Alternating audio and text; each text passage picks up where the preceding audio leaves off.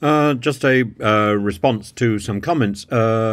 Christian Weller, 4288. I don't know why everyone's got these digits after their name now.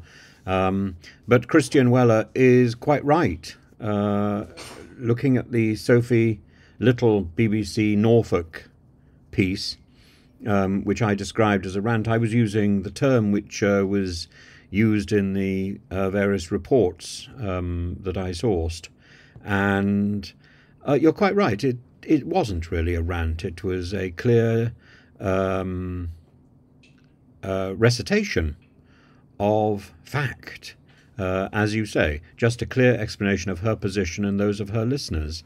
And I think I think the BBC is so desperate to justify the huge money that it is paying out to these big stars like Gary Lineker, and in order to justify that, it's getting rid of the bread and butter of the BBC output, the local radios, the local television channels, and the smaller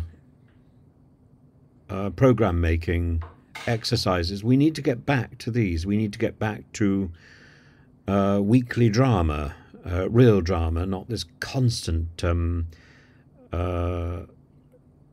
replication of small-scale filmmaking. We need to find a way to get real theatre on the BBC, perhaps, looking at what theatre offers around the countryside, because the BBC could promote a revival in theatre in the UK.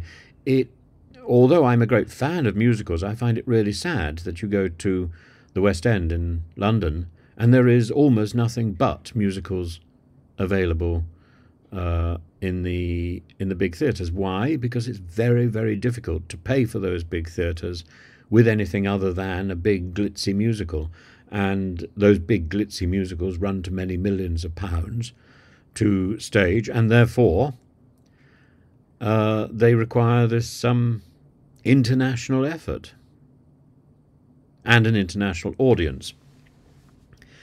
And straight plays are much harder to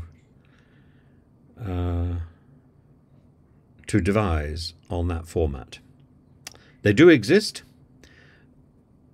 In my experience, not very many good straight plays seem to be getting into the West End at the moment, and we could do more, and the BBC could definitely do more to encourage that. And similarly, BBC Radio, except radio, the whole thing has been reduced to very small, truncated bits. So if you switch on Radio 4, what you get is either repeats or a bit of Women's Hour. That's it. And you don't get the in-depth analysis that used to be there even 10 years ago. I find that disappointing. The obsession with the BBC with advertising itself. We used to be told the BBC never does adverts. Well, the BBC is constantly doing adverts. You can't switch on the BBC now without an advert for itself. This onanistic self-indulgence. The BBC should be above that. And the BBC needs to do a great deal. Vector Tracker, again, agrees and says, fantastic speech. No wonder it was cut, because, of course, it was the truth. And the truth in this day and age is a dangerous concept.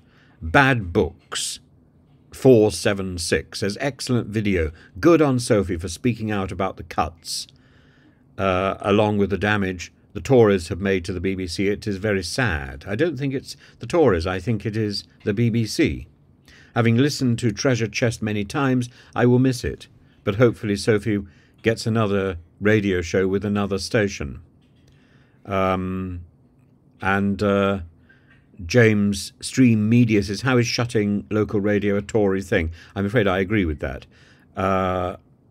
Stephanie King says it's all about control by the BBC Epicentre in London, which is a slave to the government. Shutting down local voices has always been part of authoritarian tactics. This is but one piece of evidence that the country is on the road to unfreedom.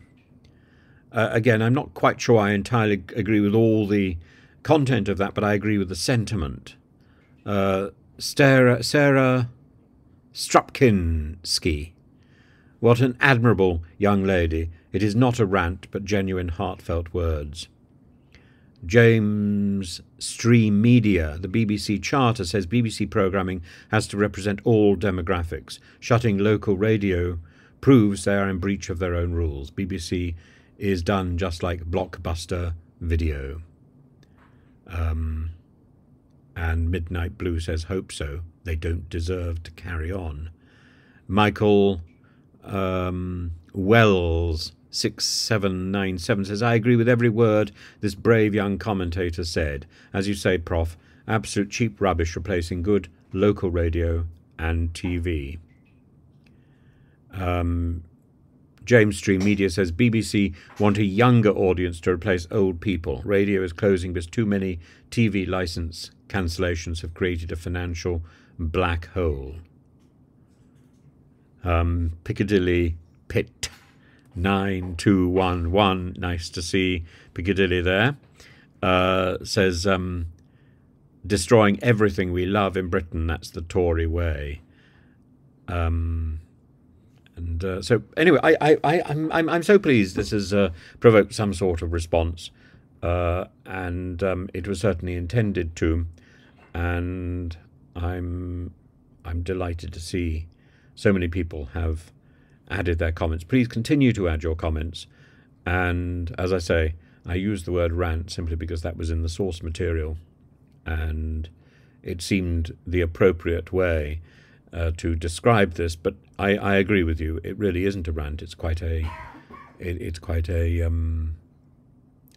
restrained and informed piece of journalism.